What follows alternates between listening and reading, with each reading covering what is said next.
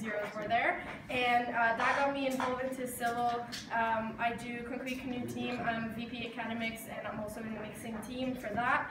I also was part of the subcommittee for VP events and VP internal. And outside of civil, I am VP promo for this year's Eng Games, and I'm also upcoming Blues Belt manager for next year. So I guess that's about it. So first question, do you see room for improvements in the main events which take place annually, such as fall, winter banquet, and colloquium? If so, how will you improve upon them? Yeah, okay, so I'm going to start with colloquium. I think a good thing about colloquium this year was that it was really, quite cheap. And then the few things that it would improve on is, for example, the bus. We went out and we had to wait for the bus, and then not everyone was happy with that. So I think that we could definitely stay more closer to the nightlife so that people are kind of a bit more free at night to stay out if they want or come home. So something that would be a walkable distance. Also this year we had a problem with Queen's Bar because we had quotas to make, so that was really expensive on the civil committee. So I think that if I were to organize colloquium next year, I wouldn't take on something like that. I would prefer to have a mixer. I think university mixers are a good thing, but Queen's turnout wasn't as big as ours, so a lot of people from McGill ended up talking to themselves because there wasn't enough people to talk to. That's what happened. So I think that it's a good idea, but we can't really depend on the turnout. So I think maybe to have a mixer, but on in a public area, so that we wouldn't have to make quotas or things like that. Also for banquet, I think it's really good the way it is. We should keep the ideas the same. I think people really like in the fall that we bring in your own wine. I think that's a really good idea. And then in the winter that it's open bar, I think that's something that everyone appreciates. The only thing I would improve on is the turnout from U1s. I think there's definitely improvement on that, and I would definitely work with U1s, the U1 rep for that. Yeah. Okay. What are some ideas that you have for new events that you could plan for this coming year? I think for the coming year we could have more daily events. Some of you reps mentioned mixers, or I don't know, anything that's gaming session, anything that interests students. Also, I would focus on campus events. This year we tried to go ice skating and the turnout was not great because I think most of the reason is that it was far, so students are not bothered between class if it doesn't fit. I would also like to have maybe a few study sessions for especially U1 and U2s. If you don't really know anyone in your class, it might be hard to find people to study with, and often I find that I learn a lot from my peers. So I think that would be good for those that don't really have anyone to study with. I'd also like to keep going with holiday events, this year for Halloween we had pumpkin carving. It was really fun. And also I have a few ideas for Christmas. We could do something, build something, or toys or things, something charity related. I think Secret Santa is something that we all do anyway, so I don't think that would be suitable. And I also like to bring back a few events like Civil and Sangria. I think we could definitely do a bit more promo on that. So yeah. Okay, and your final question, what would you consider to be a successful event, and what measures will you take to ensure events meet these standards of success? I think a successful event is not necessarily if the turnout is really good. I think it's mostly about fun. If people have fun, I think that qualifies as a successful event.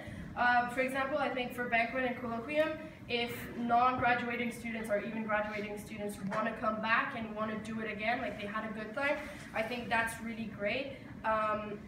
So basically, if it meets the standards of what students are expecting from those events, because they're they're recurring events. In terms of daily events, I think what is necessary to be good is good organization. For example, I think the pumpkin carving, for those who were there, the pumpkins were there, everything was installed, so we didn't have to wait or anything. So it was kind of you do your own thing, and people had fun doing that. So, yeah. Thank you. Does anyone have any questions?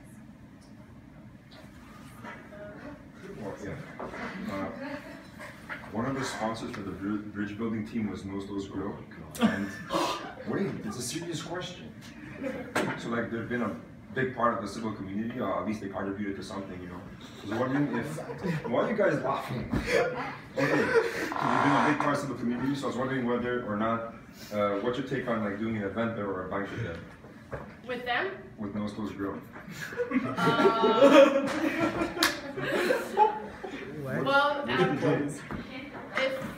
if they're a sponsor and if they want to do something, I guess one of the you mentioned like a food crawl. I guess. Yeah, I mean, that's cool. Okay, yeah, something like that. Then Yeah. that's feasible. Yeah. Okay. Thanks. That's another question. How would you, like what kind of events would you make to try to involve people that don't drink? That don't drink. I think on-campus events, for example, in the civil lounge, stuff that are like gaming session or anything to do with activities, sports. We could have a one-time thing, basketball game or something like that. So there's a lot of ideas, and I think for especially those kind of events, it's going to be up to the council and the subcommittee to decide what they want to focus on, because there's so much we can do, and I think those decisions will be taken at that time with this committee. Yeah.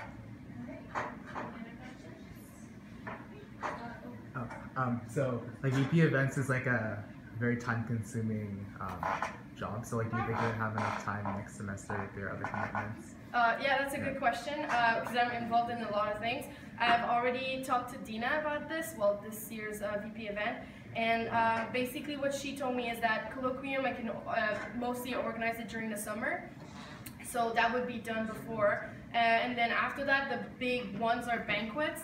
I also would especially I like to get people involved, so I wouldn't be all on me. I think especially like the subcommittee that the VP events and internal create is could have a bit more decision power making, so we could they could definitely help a bit more, because I was on it and we could have done more. So I think it's a teamwork thing rather than just all on me.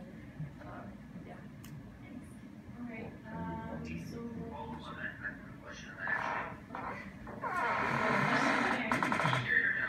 Yeah, I think, yeah. For events, what's your plan on recruiting members to that? Oh, that's a really good question. So I know that this year the way I got on it is that it was in the civil column that we received. I think that the best way to do that is to get students in, to tell them what it is first. So I think at the beginning of the year, you reps could talk about, hey, that exists. If you want to be on it, send an email to the VP event or VP internal, because that's going to be a joint subcommittee. So I think in terms, because that's a bit it's under communication, I think, so you reps and stuff. So I would definitely work with them to get people involved in that committee. Yeah. Does that answer it? Yeah. so we're gonna cut off the questions there just in order to move on in the interest of time. So if you do have any questions for the